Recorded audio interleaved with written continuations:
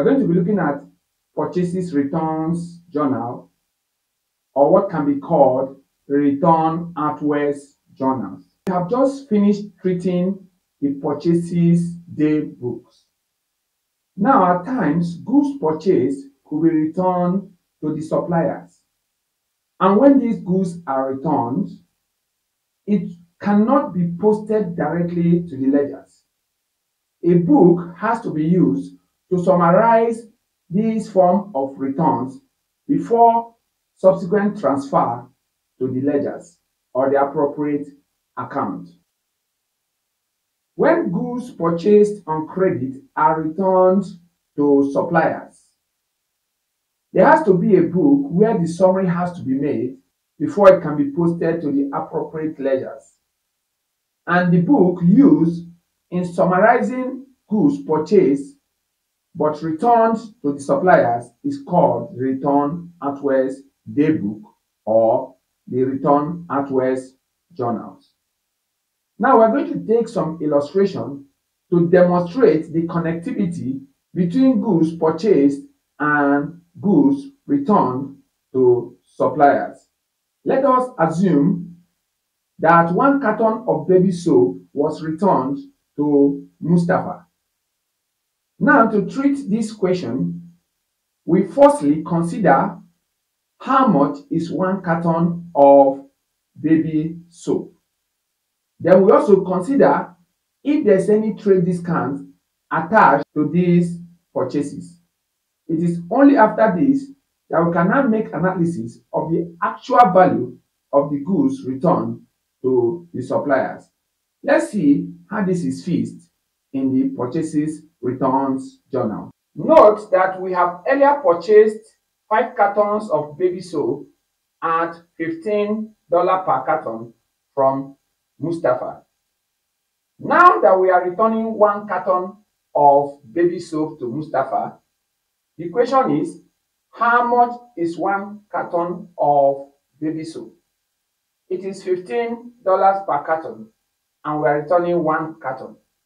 The analysis is not made in the purchases journals, but in a separate account known as return outwards daybook or return outwards journals. Now we have the return outwards daybook, which can also be called return outwards journal. We have the date, the particulars, debit/credit note. We have the details, the subtotals, then we have total credit/debit note. So it can be either total credit note or total debit note. If you watch properly, the ruling of the returns outward journals and that of the purchases journals are almost the same. The only difference is in the debit and credit note. Under the purchases journals, you just have invoice number at this point. So we have date, particulars, details, subtotal, and total. We returned 1 carton of baby soap to Mustafa, and from our previous illustration on credit purchases, we know that 1 carton of baby soap costs $15. So we analyze it this way. Firstly, we assume a date or the date given in the equation. January 4th, 2021 is the date we are assuming. Then we must write down the name of the supplier that we are returning the goods to. Then we now make the analysis. What we returned is 1 carton of baby soap at $15 per carton. That is 1 carton times $15. And that gives us $15. We take it straight to the total credit/debit note.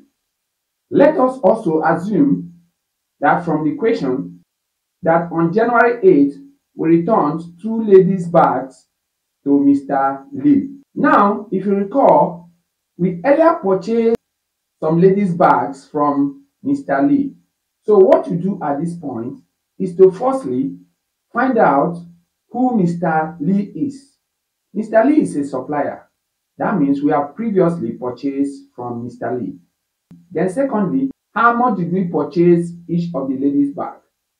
Then we also take into consideration whether there is trade discount on credit purchases. We are going to assume in this illustration that there was a discount of 5%. If you go back, you will discover that when the goods was purchased from Mr. Lee, we received some discounts from Mr. Lee. So now that we are returning the goods to Mr. Lee, the discount is going to be taken into consideration. So firstly, find out who is Mr. Lee. Is he a supplier?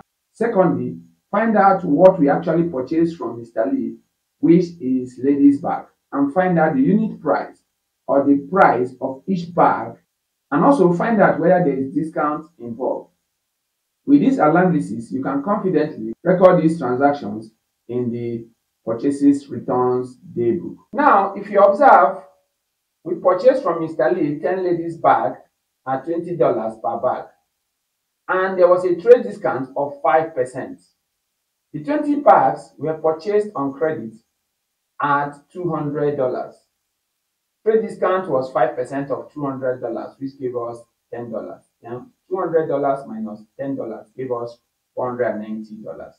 Now that we are returning the goods to Mr. Lee, the books used to return goods purchased is known as Return Artwork Daybook or Return Artwork Journals. So we are going to the Return Artwork Daybook. We are going to write Mr. Lee's name here. Then we now write the date of the returns. Then we make the analysis on what was returned, and if there's any discount, we take it into consideration, then transfer the amount involved either to the detail column, the subtotal, or the total credit/debit column, as the case may be. Now we have on January 8th, the name of Mr. Lee is written here. Then what was returned to Mr. Lee is 2 ladies' bags at $20 per bag. That gave us $40. From this $40, we are going to deduct the trade discount of 5%. That is 5 over 100 times $40. That gives us $2.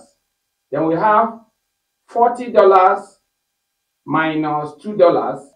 That gives us $38. This is the actual returns made to Mr. Lee.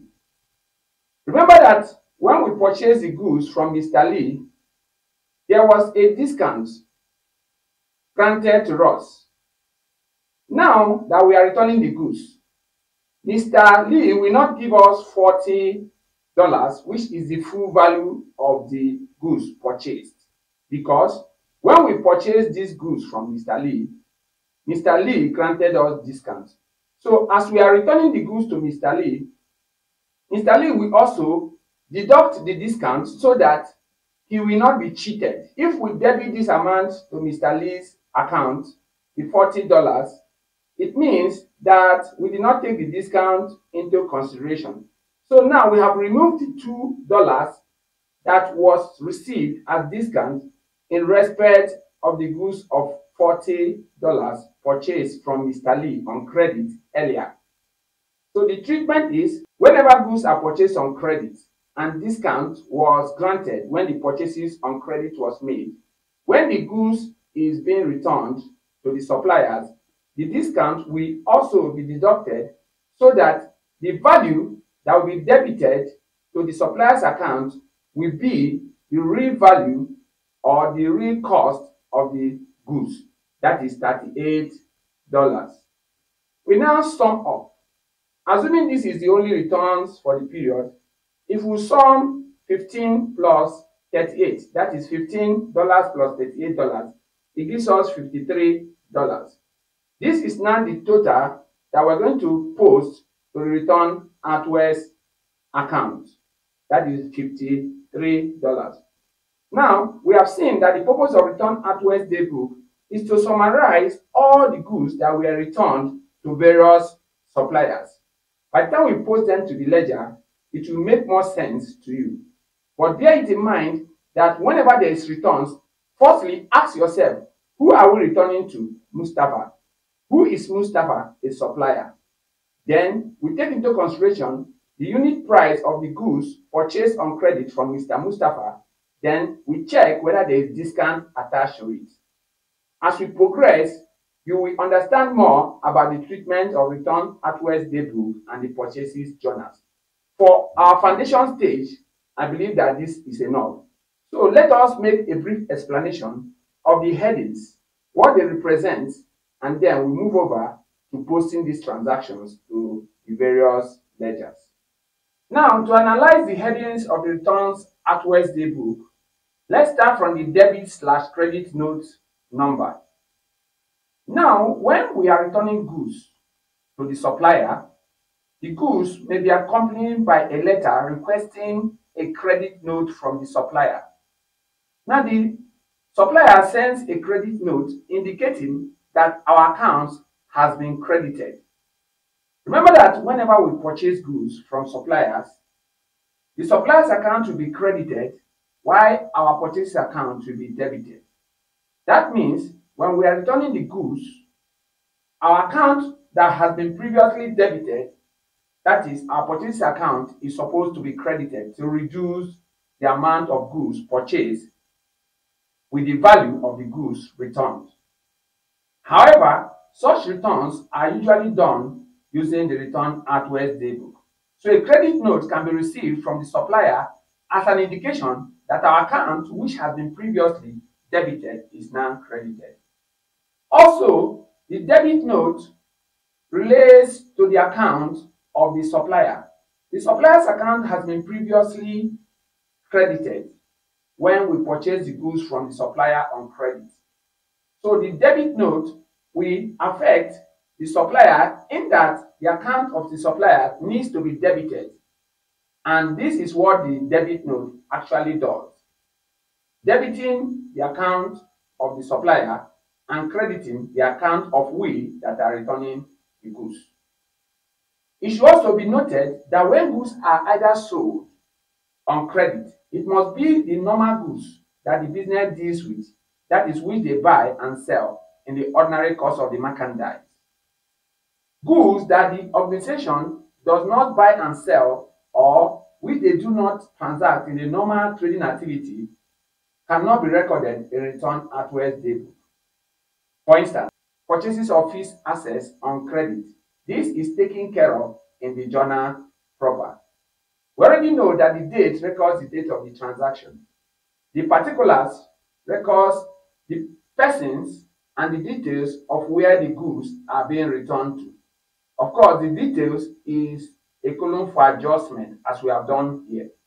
Then if there are more transactions in relation to Mr. Lee, or if goods were returned to Mr. Lee twice, then the total should be taken to this area as subtotal before being transferred to the total column. We are going to look at this when we take more comprehensive questions. For now, we already know the function of the subtotal, details, debit/credit note, particulars, and date, and total, which can relate to credit or debit note. We are going to know more about the credit and debit note as we progress in our study and when we have taken some comprehensive questions. At the end of the accounting period, which may be monthly, quarterly, semi-annually, or annually, the total of the returns made will be transferred to the appropriate returns outwards, and the purchases also transferred to the purchases account. Now let us see how these transactions can be posted to their appropriate ledgers. It should be noted that there may be many reasons why goods are usually returned to the suppliers. It may be that such goods is not the very type ordered. The goods could be of inferior quality or substandard goods.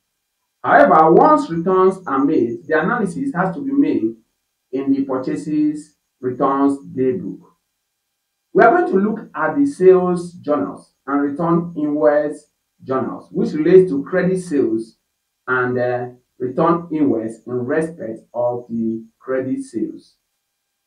You should note that whenever we are selling goods on credit, such goods relates to our normal operation, that is what we deal with in the ordinary course of our merchandise. Goods that we don't buy and sell, that does not constitute part of our operations, when they are sold on credit, we don't analyze them using the returns outwards daybook or the return inwards daybook. Rather, these transactions are taken care of by the journal proper or the general journal. When we have finished treating the sales journals and return inwards journals or the sales return journals, we are going to look at various types of transactions that are usually taken care of by the journal proper. For now, let us pose these transactions to the appropriate or relevant ledgers or account. That is, all the purchases made on credit and all the returns made to suppliers. Let's put them into their appropriate ledgers and see how they look like. What we are going to do at this stage is to open accounts for all the suppliers that Victory Enterprises purchase goods from on credit. Remember that Victory Enterprises purchase goods from Mustafa, from Ben, and from Mr. Lee. So Mustafa, Ben, and Mr. Lee are the suppliers and are the givers. So we're going to open the accounts and have the accounts credited with purchases made from them. The purchases made from them on credit has already been summarized using the purchases daybook. So when we open the purchases account, the total of the purchases made from the three suppliers will be debited to our purchases account. Thereafter, we are going to open the return outwards account to take care of the summary made in the return outwards daybook. For now, let us open the various accounts for Mustafa, for Ben, and for Mr. Lee. And also, let's open the purchases account and see how these transactions that were summarized using the purchases daybook and the return outwards daybook can be posted to the appropriate ledgers or accounts. It should be noted at this point that credit transactions are not posted to the cash book. When goods are purchased on credit, two accounts are involved: the suppliers we are purchasing the goods from and our purchases account. These are the accounts that is involved because cash did not pass during these transactions. Therefore, at this junction, the cashier is not involved and nothing will be recorded in the cash book or cash account. However, if we decide to pay any of our suppliers what we are owing them, then it is at this point that the cash account will be credited for paying them cash, while the supplier that we paid the cash that represents the receiver will be debited. But in these transactions that we are dealing with now, no cash passed. Therefore, the cash account does not even come into the picture. So let's open the individual accounts for our suppliers and also open the purchases account. So from the purchases daybook, which can also be called the bought journal or the purchases journal, we have that the total goods purchased on credit is $315. That is $75 plus $50 plus $190. Remember that the $200 goods purchased from Mr. Lee, there was a discount on it, which is $10. That resulted to this $190 when we deducted the 10 from the 200. This kind of discount is called trade discount. The trade discount is on the catalog price or the price list of the goods purchased on credit. This kind of discount is not posted to the ledgers. Everything about this discount ends here, as it does not form part of the cost of the goods purchased on credit. The real cost of the goods purchased on credit is $190. So when we are posting, this discount will be ignored. It ends here, that is with the preparation of purchases journal, and does not go out from here and cannot be posted to the ledgers. Now from the purchases journal or the bought journal, we have that the total invoice is $315. That is $75 purchased from Mustafa, $50 purchased from Ben, and $190 purchased from Mr. Lee. If you add up 75 plus 50, plus 190 to give you 315. Remember that this 190, the original value was $200, but there was a trade discount of $10, which gave us 190. That is 200 minus $10, which represents trade discount of 5% on $200. This kind of discount is a discount made on the catalog price list of the goods purchased. This discount does not extend out of these journals. It is not posted to the accounts or the ledgers. It ends with the recording made in the purchases journal, since it does not form part of the cost of the goods. So the real cost of the goods is 190. That is the amount that was added to other value to obtain $315. And having opened the purchases account, this represents the purchases account of Victory Enterprises. And the total goods purchased by Victory Enterprises from the three suppliers, Mustafa, Ben, and Lee, is $315. As you can see, it has been debited because this is Victory Enterprises buying. Now, the purchases account represents the receiver, that is Victory Enterprises that purchased the goods, and has to be debited with the total goods purchased on credit. Of course, under the particulars, we wrote sundries. Sundries represents all the goods that was purchased on credit. PJ here means that it is from purchases journal. This is supposed to be under the folio column. So here represents the date, here represents the particulars, somewhere here represents the folio, and here represents the amount. Of course, total goods purchased on credit as at January 31st, 2021 is $315. It is assumed here that the account will be closed at the end of January. So we have sundries purchases, that is all the purchases on credit, $315. Then the next thing we are going to do is to open account for Mustafa and have Mustafa credited with $75. Open account for Ben and have Ben credited with $50. Open account for Lee and have Lee credited with $190. Of course, Mustafa, Ben, and Mr. Lee are the givers because we, Victory Enterprises, purchase goods from them. The account has to be credited and shown in our ledgers representing that we are owing them. So we go back to open account for Mustafa, Ben, and also for Mr. Lee. When these accounts are opened, they represent people that we are owing, and that is why their names are in our books. If when we purchase goods from Mustafa and Ben and Mr. Lee, we paid cash, there will be no need opening account for them because our transaction with them ended when we bought goods from them.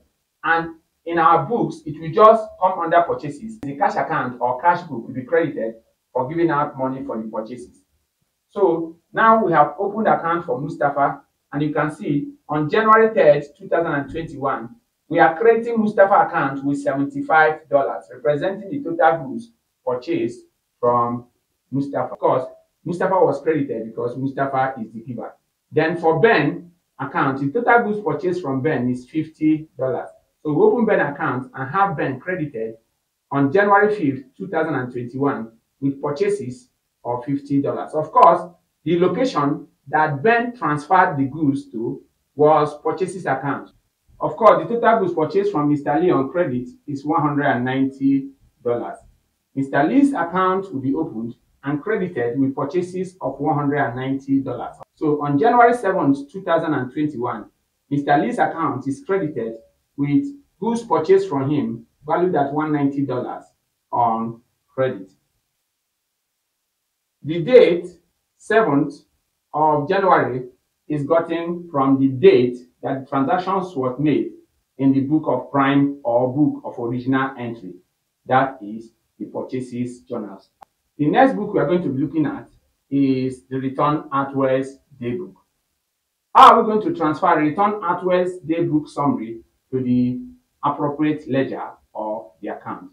So that is the last thing we are going to do to end the transfer of these transactions to their appropriate or relevant ledgers. We return goods of $15 and $38 to Mustafa and Mr. Lee respectively. Now that these goods have been returned, they were summarized using the return address daybook. This implies that to post these transactions to their appropriate or relevant ledgers or accounts, the return address daybook has to be opened. And since return address daybook represents the account that we usually use to return goods purchased but returned, the return address account will be credited because it represents a given account. It is the purchases account that is supposed to be credited, but this is not the accounting practice. A separate book known as return address or purchases returns account is opened to enable us return such goods that are defective or are of inferior quality, or there was damage during transit, or the goods are substandard, or the goods were overpriced, that is, the cost of purchase was higher than what we can buy elsewhere. Such goods might be returned. And when these goods are returned, the summary is made in the returns address daybook before being posted to return address account. The basic knowledge here is that return address account is used to return goods back to the supplier, so it's a given account. So what do? Since it is a given account, we credit the return address account with the total of the return address summarized under the return address journals, while the individual supplier that these goods were returned to will be debited, and that ends the posting to ledgers or accounts in respect of return address journal.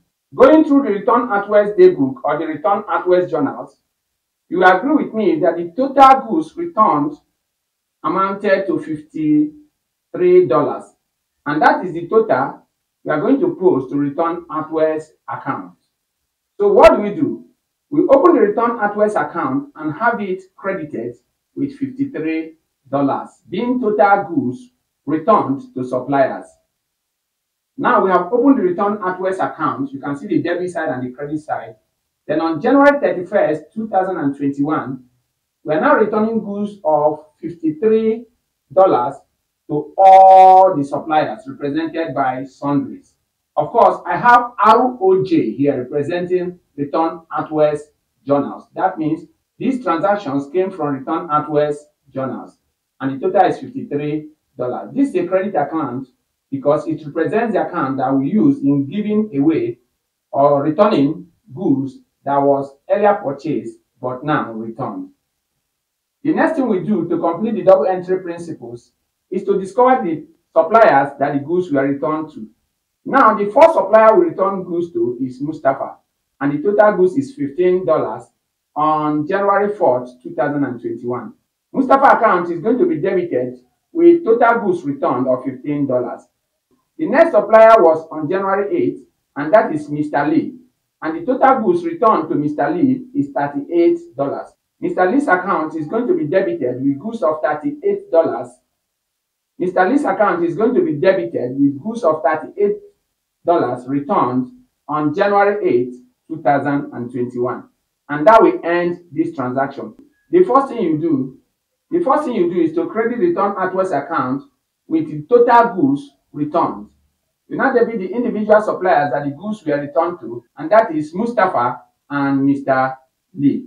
So we debit Mustafa's account with return address of $15 on January 31st, 2021. So Mustafa is the receiver at this point and has been debited.